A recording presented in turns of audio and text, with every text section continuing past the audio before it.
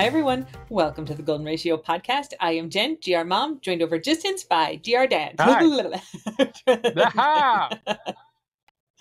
Hi, everyone. Welcome to the Golden Ratio podcast. I am Jen, GR Mom, joined as always. Fuck, I did it wrong again. One more time.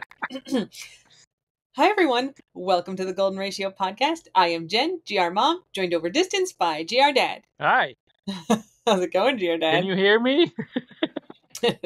I'm really far away. I think you've done that joke before. No, this is new humor. I am in Maryland. GR Dad is in Florida. However, when we woke up this morning, I was in Florida and GR Dad was in Maryland. And I gotta say, having assessed both places today, Florida is the winner. Yeah. Tomorrow, I don't know where I'm going to wake up. Maybe I'll still be in Florida. Who knows? As long as you're with the dogs, everything is okay. Everything is okay. They're all doing their miscreanting. Yes. The cocktail of the week this week is the Velvet Buccaneer. Ooh, I like it. Good name. We didn't do this one already, did we?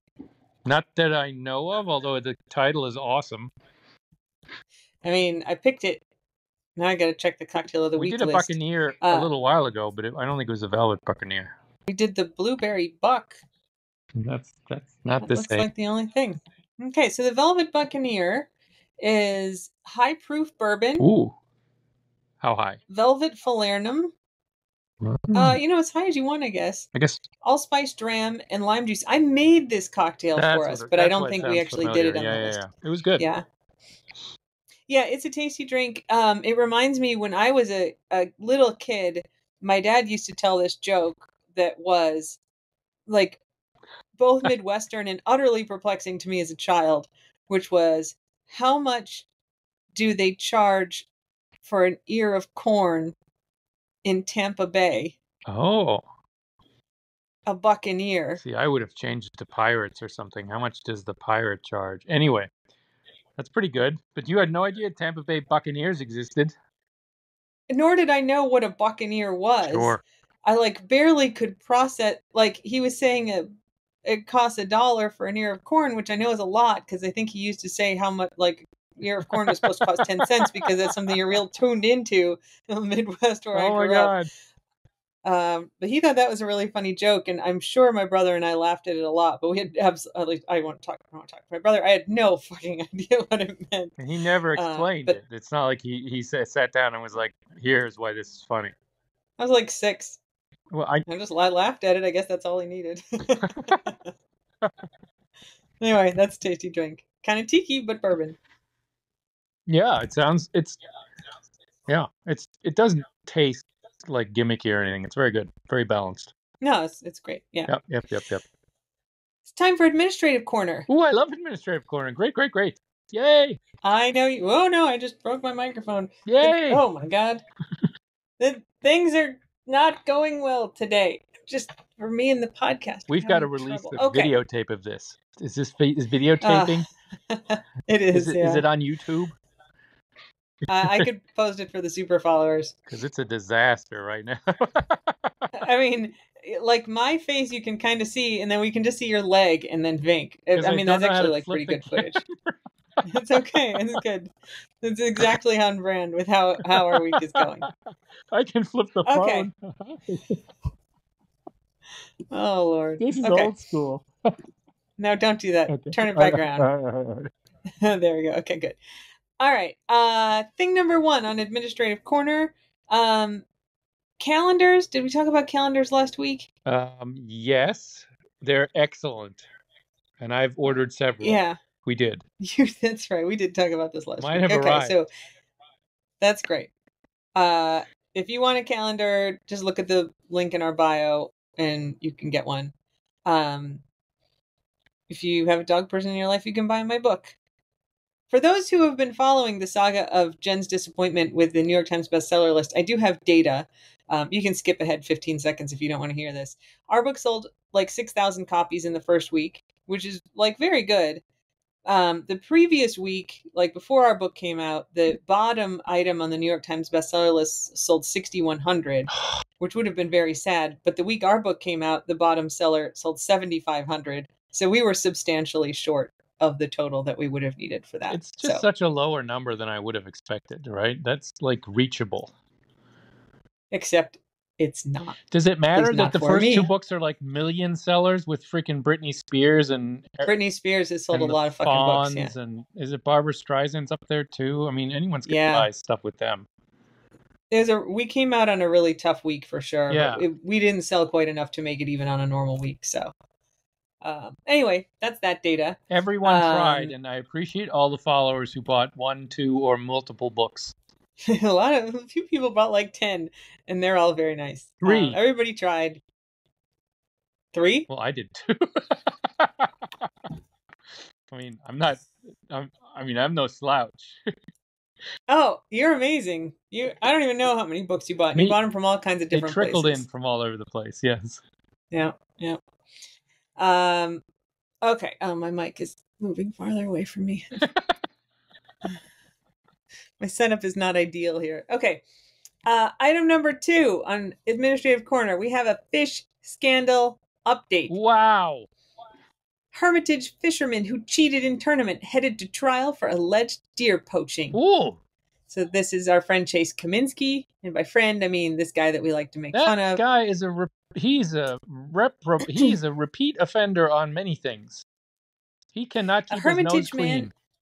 No, he sure cannot. He was convicted, as we know, of the weights and fish case. Yeah. We talked a few weeks ago that he wasn't allowed to have a deer license because he poached, and then he got caught poaching more deer. So he caught 8 charges, alleging that between 2013 and 2021, he harvested several white-tailed deer out of season and without a license. Kaminsky's wife told game officials that she never killed a deer, even though she had a deer license, claiming that her husband brought down the animals using guns or crossbows. So, like, he couldn't get a license, so she'd get him, and then he'd go hunt deer. She wasn't going to take the heat for him. She basically refused to flip. He's the guy who like stalked that poor woman like home from her job and got arrested for that after the weights and fish thing. So like, wasn't the wife there something where he like stole stuff with his son? Kited a check with his son. That was Kaminsky. Counterfeit bills. Yeah, counterfeit bills with the son at the bowling alley. That's also the same guy. And he's a winner. So, yeah, but I guess if the wife had said, I killed all the deer, she had a license. Yeah, and it would have been fine. She just would have been lying to the police on behalf of her loser husband. I'm glad she didn't do that. Yeah.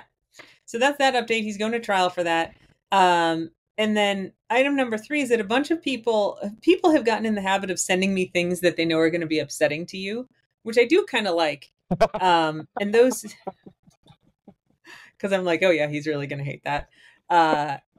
And they lately have been taking the form of various food candles, which I know you disapprove of. Yeah. The most recent one that was coming in around the week of Thanksgiving was the gravy candle. Made in the same way as a butter candle. You take like a paper cup and you fill it with gravy, you put a wick in there, and then you take the cup off, and then you light the candle and you dip stuff in the gravy. It can't burn on gravy. The ancient people didn't burn gravy at to read by the light of the gravy candle. That's not happening. Well, that is certainly true. Butter, I guess. That is certainly true. Like tallow, right? But you can't just burn it. What was that Ben and Jerry's thing? Who did a Ben and Jerry's? Yeah, someone also sent me a Ben and Jerry's candle where it was just like you take a pint and then you put a wick in it and start it on fire and then like dip stuff in the melty ice cream. There's no way. It was the dumbest. I mean, it wasn't this person's idea. They just saw it and they're like, "This will make Ingo angry," and I was like, "Yeah, I sure will." It did. It still is. Still does. Keep sending your abomination food candles to me. Place to focus my anger rather than the boats driving by in my backyard. So that's fine. Keep it coming. Indeed. Good. So that's Administrative Corner. Oh, that was a good one. And the foods continue to arrive and are cute. Yes, talk about your booze. I just have the prototype. You got one. I know it came today. Well, because I ordered one because I've been told not to order too many, so I only ordered one. Otherwise, then we'd have a whole cluster of foods. I mean, we already have like he's number 2 because we got the prototype. I know, but that's the collective noun. I think a cluster of oods. He's very cute. Like a cluster of seizures? Wait, is that why you picked cluster? No, just a cluster of fucks. Okay, that's good. I like it. He's very sly looking. They really did a good job of capturing his sidelong glance, which was very characteristic. I designed that. I know. You did a good job. Pretty pleased. You did a good job. You're awesome. I'm very proud of myself. Yes, I am. I'm awesome. So yeah, those are coming in. I have polled the Patreon subscribers and the Twitter subscribers about who to be next. I was like, should we do Brody or Guac or Remy or an angel dog? Brody is winning with like 34% of the vote on Twitter. Angel Dog is winning on Patreon, but then everybody's very split about which one it should be. So Brody's technically winning there also. But Angel Dog should be a separate vote right? But since it's only getting 40%, like people are commenting, and it's like pretty evenly split between like Queso, St. Patrick, and Boyfriend, and then also a pair for Maggie and Jasmine, which is a great idea, but like those would have to be 2. Yes, you can't make 2 at once. Unless we made a 2-headed dog. Yeah, they're confused. So what are you going to do about this conundrum? I'm going to let people keep voting till tomorrow, and then probably pick Brody. Let that be. Honestly, democracy is complicated, I gotta say. I see. All right, it's time for dog updates. Yep. Before we get to Vink, I wrote down feta ice cream cake. Oh, so all right, you guys. Oh yeah. For Thanksgiving, I forgot what that meant literally until I read it off the screen. So we started this sort of tradition in 2021. This is the 3rd year we've done it, I think. Yes. Yep. Where Baskin Robbins will make you an ice cream cake shaped like a roast turkey. It's awesome. It's got little like drumsticks. It's got the little paper fluty things that you put on the end of the legs. Except it's all ice cream. It's very shiny. It's brown. I mean, it looks like turkey if you squint. It's kind of chicken size. It's pretty big for ice cream. Yes, that's right. It is chicken size. So it's all ice cream. And it's basically like a mound of ice cream with like 2 ice cream cones stuck on to be like the legs. For the drumsticks. And then they give you little paper fluty things to put on the end of the legs. Oh, good. Yeah, so it's just ice cream, and then it's like coated in brown frosting and then like a gel icing on top of that to make it shiny. So we had one in 2021, and it was super fun. And then last year we ordered one, and Inga went to pick it up, and they're like, well, the lady who does that is gone today, and so we could give it to you next week. And we're like, it's for Thanksgiving. So we did not eat it. People. This year I ordered it in October for pickup the day before Thanksgiving, and I was like, who knows if there's going to be a turkey there, but there was. What'd you do? And it was delish. You called them. No, I did it. There's like you can order online. I thought you called them and they were disconnected. Oh, I did try to call before I went to pick it up. I did try to call to make sure they had it, but then the number is disconnected. So I just showed up. I was like, well, we're going to have a little adventure. It was there. So why is the Baskin Robbins number disconnected, Jen? Who knows? Yes. Anyway, we got our ice cream cake. It was cookies and cream, so the dogs couldn't have any. But Feta got like a tiny little lick of the fork, and we discovered that when Feta has sweet things, she glitches. So she like backs up, and then she like chatters her teeth. I know, and she like does a little like super smiley grin, like pulls her lips back, chatters her teeth. It's very weird. Yeah, we're gonna catch it on video. Like we gotta do it in daylight and like let her lick a little bit of honey off a finger or something, and she'll, I think, do it like crazy. But that was a new discovery. I don't know, that was weird. Hops used to do that with chocolate. Yes, she sure did. Because she'd lick our mouth and then there was chocolate and she'd be like, oh my goodness. It's the best. Fry her little brain. That is a Feta squeak, by the way. She's in the crate. She's very happy.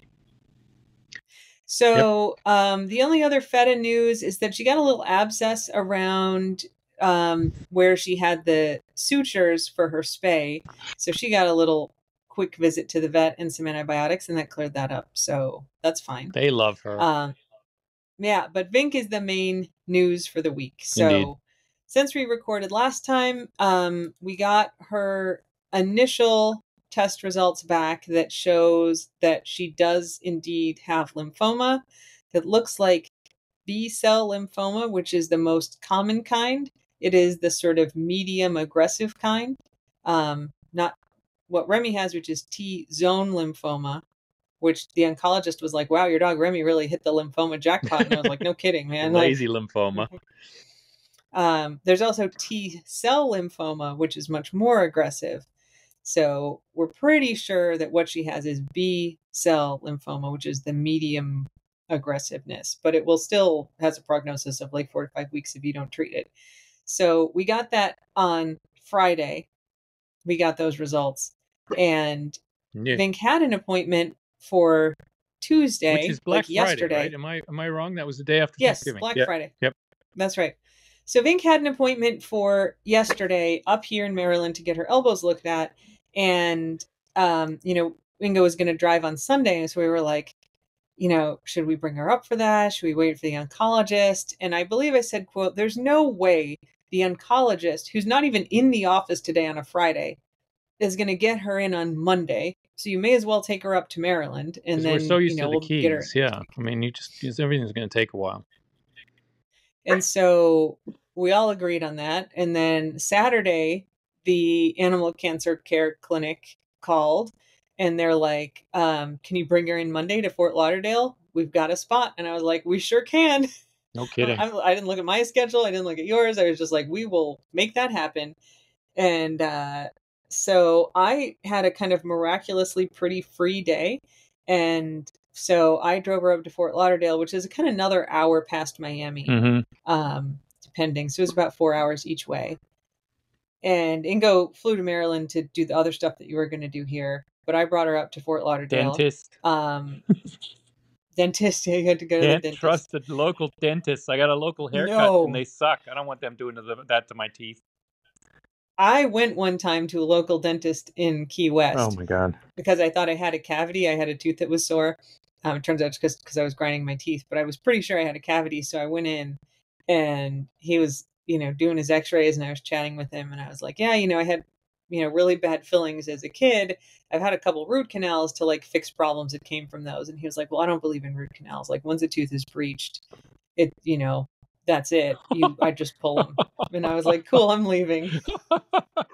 I also didn't have a cavity, but I was like, no, he was the best reviewed dentist in Key West. He was so I was like, cool. I'm just going to see my dentist when I'm up in Maryland because we have a great dentist here.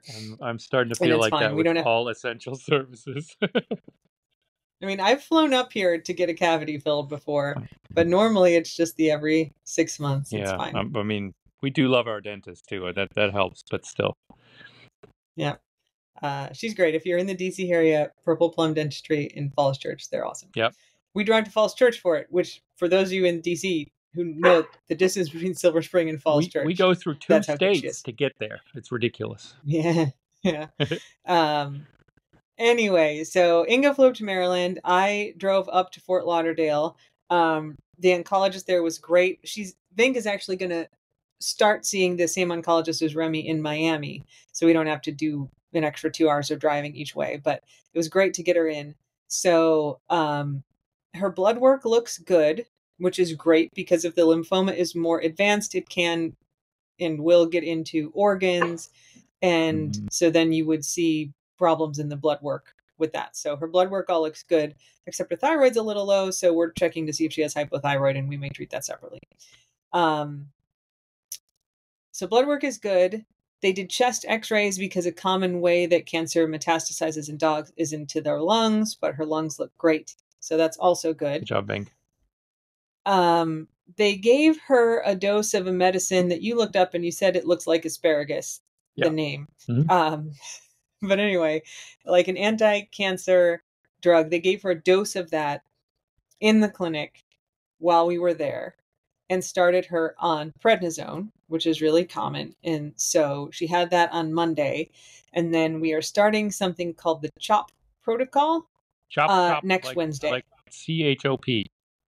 CHOP. The P stands for prednisone, and the CH and O stand for 3 different drug names that I cannot pronounce. Oh, it's not C for They're chemo? big. No, Oh. they're all 3 chemotherapy drugs. Oh. So the way that the CHOP protocol works is that like week 1 you give, I don't remember which letter it is, but I think the C, and week 2 you give the H, and week 3 you give the C, and week 4 you give the O, and then you take a week off. She's taking prednisone the whole time, and then you repeat that 4 times. So it's 5 weeks, 5 weeks, 5 weeks, and then 4 weeks because you don't have to take the week off once you're done, right? So it's a 19-week protocol, though for the last 2 rounds, you can actually do them 2 weeks apart.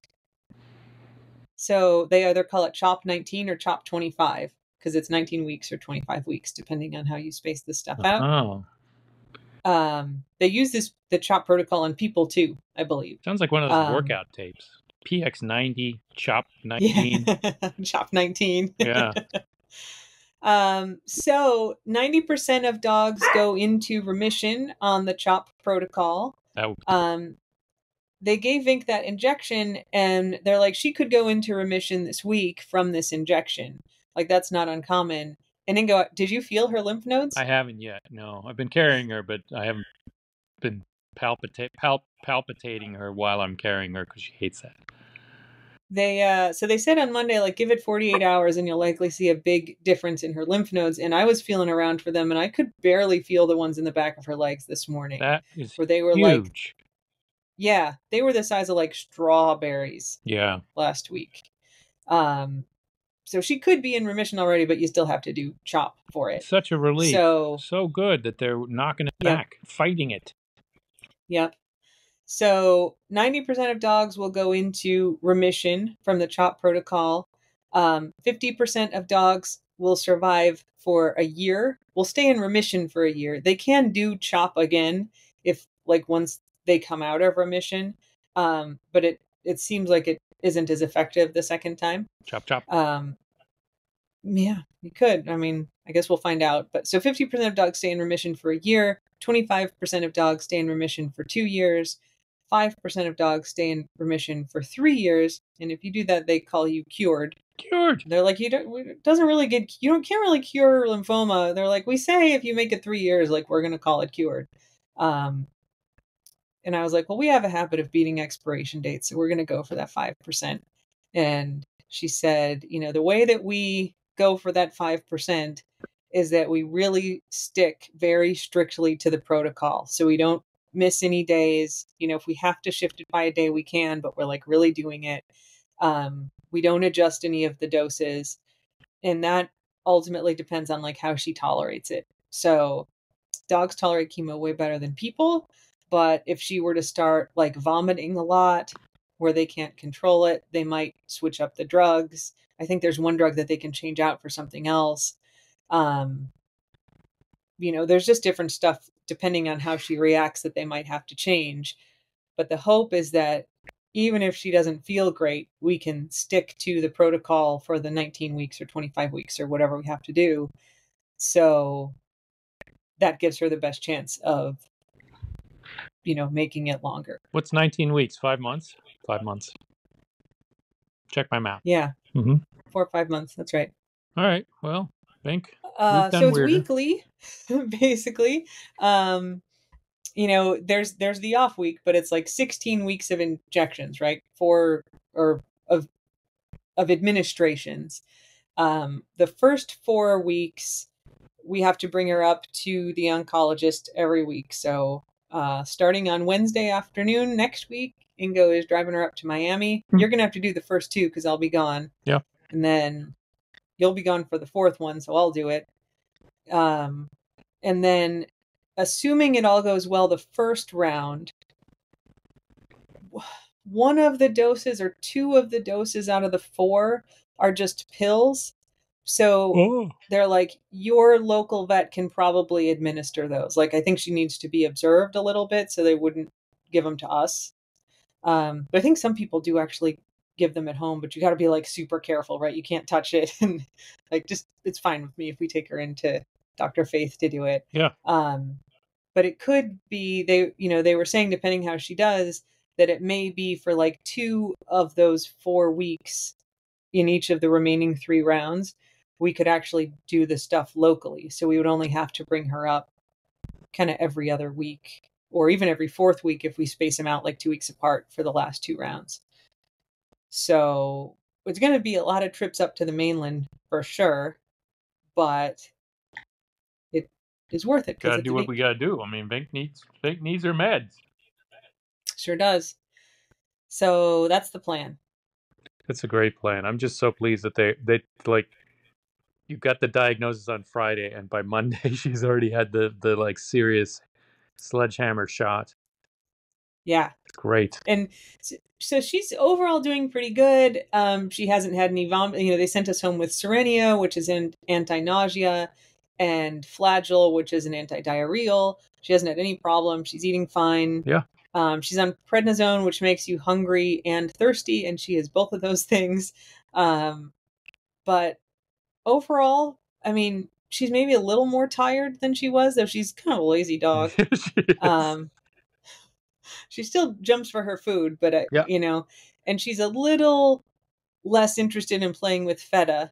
So we've been, I've had her since Monday. You've been gone, but I've been, trying to keep Feta off of her. She doesn't snap at her or anything, but she like doesn't really engage. Yeah.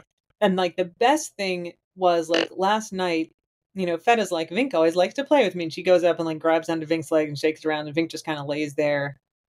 And I kept telling Feta no, and she kind of looked at me. She's like, I understand that you're saying no, but I'm confused.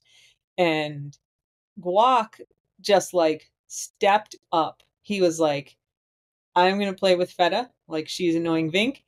He was like bringing her toys. He'd get toys out of the toy box and bring them over and like shake them around in front of her. He was like pouncing at her, chasing her around, like punching at her, and she'd like punch back at him.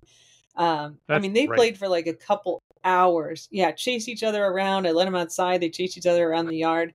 And like, Guac doesn't dislike Feta, but he's really like usually very ball focused, and like he'll play with her, for a few minutes at a time. But he seemed to me to really be stepping in to hold her attention and play with her and give Vink a break.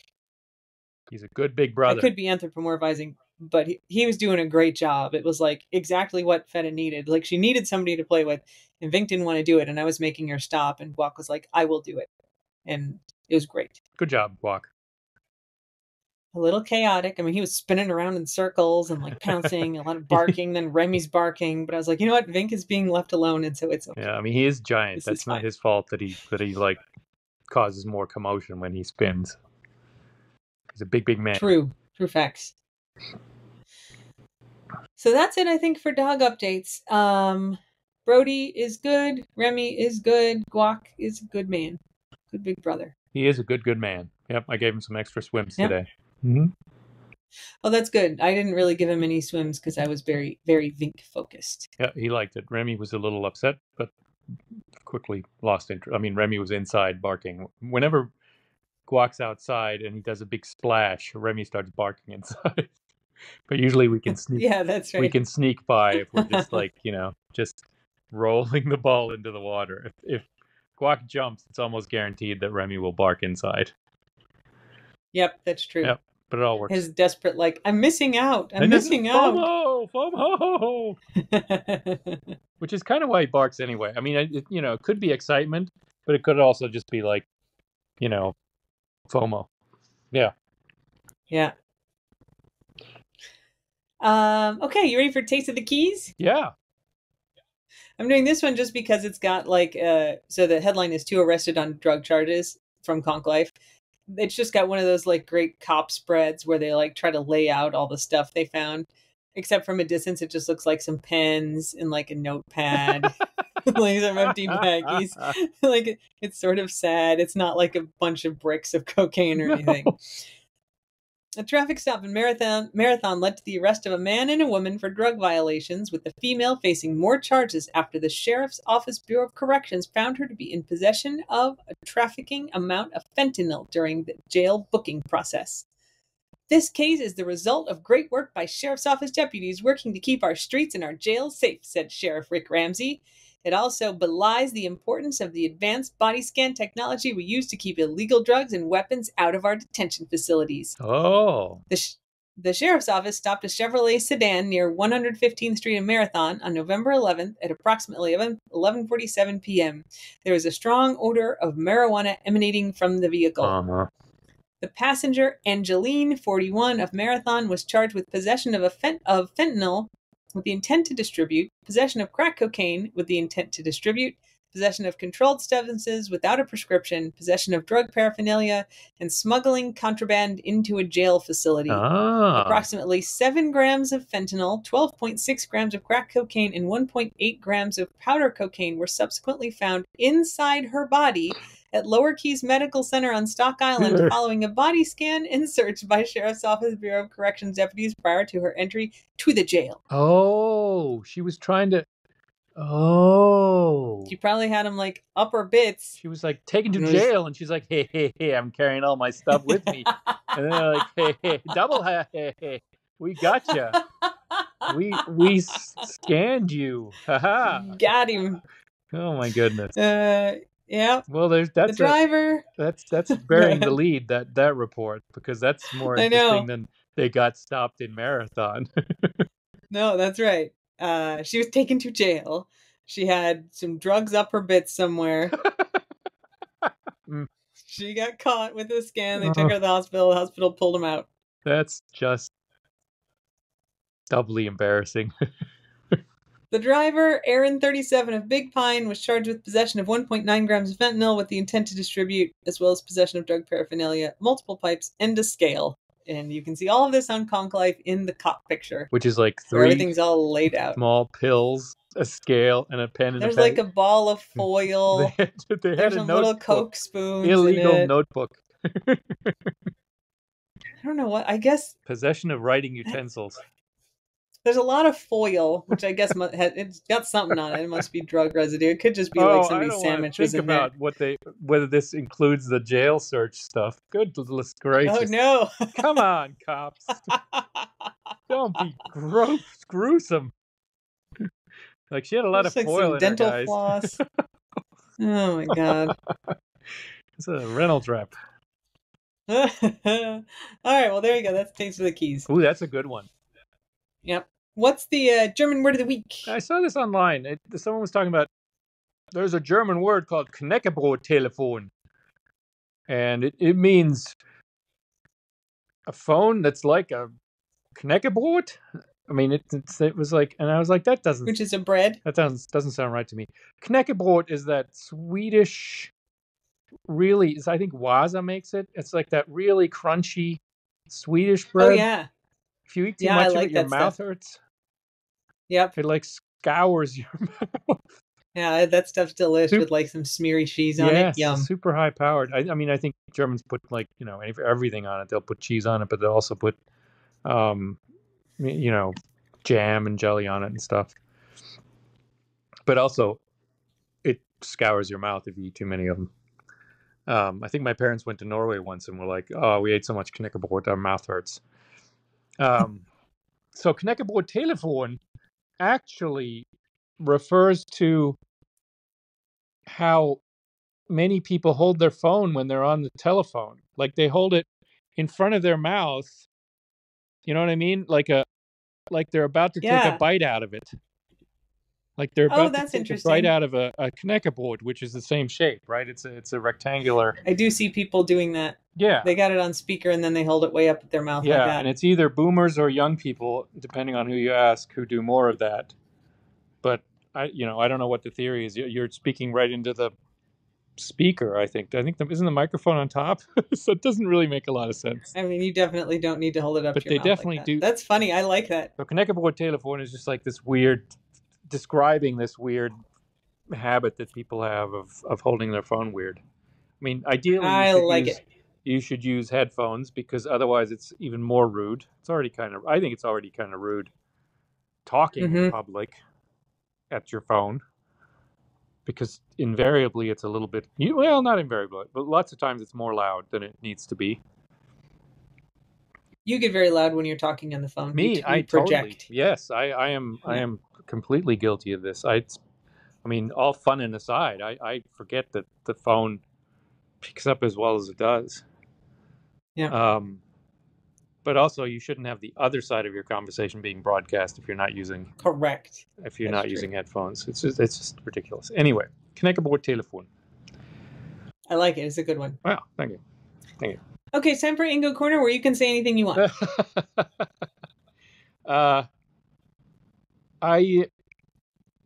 Nothing new. Nothing new. I appreciate everyone. Excellent. Yeah. All right, everyone. Well, thanks for listening. Thanks for joining us. Thanks for all of your well wishes for Vink. We'll keep you updated every Wednesday with chemo notes. And until next time, Slava Ukraini, and don't bite anyone unless they ask you to. That's right. Bye. Bye.